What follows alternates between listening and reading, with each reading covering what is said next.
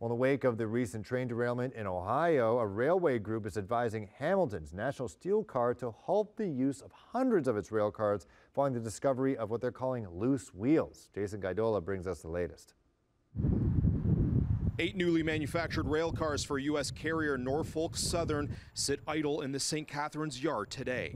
And according to a railway trade group, hundreds of similar freight from Hamilton's National Steel Car are under investigation following the latest derailment in Ohio. The Association of American Railroads tells CHCH News 2 days ago Norfolk Southern identified loose wheels on a series of steel coil cars that presents an increased risk of an out-of-gauge derailment, and have initially identified 675 cars manufactured by National Steel are subjected to this advisory. The Railroads Association went on to say the wheel set defect is uncommon.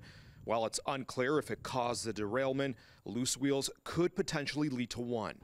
On the home front, National Steel Car responded to CHCH News saying it provided records to the Association of American Railroads and Norfolk Southern with respect to 3 wheel pairs on the 2 rail cars of concern that were in the train consist that derailed. CHCH News asked National Steel Car to clarify the 675 rail cars in question, and they have yet to respond back.